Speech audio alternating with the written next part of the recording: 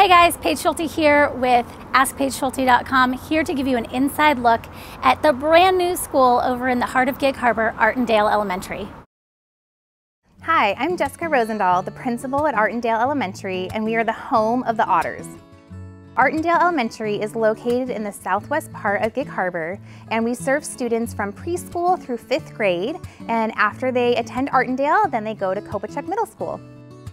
At Artondale Elementary School, we believe that every child, every day, should explore, create, and be an empathetic global citizen. How we live out those values every day is through our Otter Expectations. So we believe that students and staff should show respect, solve problems, and make good decisions. We also have our monthly themes of the month, and those can be anywhere from goal setting to growth mindset, problem solving. It's a way for students really to learn those lifelong skills and practice it in our school environment. My name is Maya, and here in Artondale, I'm a 5th grader. The 3 Otter Expectations are solve problems, show respect, and make good decisions. Lots of kids here always show respect, and that's really kind of them, and lots of kids here are very friendly.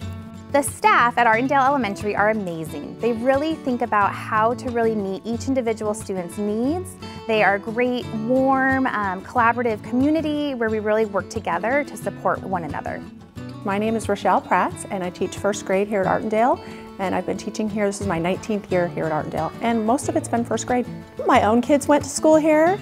I went to school here in Gig Harbor as well and graduated, and so I just always knew this was a place I wanted to raise my kids and live. It's just a really great place to be. My name is Taylor Flynn, and it is my 2nd year teaching here at Artondale. I teach 5th grade. What I love about teaching is when you are explaining something to a student and at first it's not clicking, and then they have this light bulb moment and they get so excited, and it's just so fun to kind of see that on a student and looking at their growth throughout the year and seeing how much you matter in a way, that you've done so much and worked so hard, and they are actually learning, and it's so great to see. Hi, my name's Sophia. I'm in 3rd grade, and I've been in Artondale for 3 years. Library Day is where Miss Baker reads us a book. This month our trait is empathy, and she reads us a book about empathy and being friends. My name is Grace, and I'm 5th grade. The kids treat me nicely.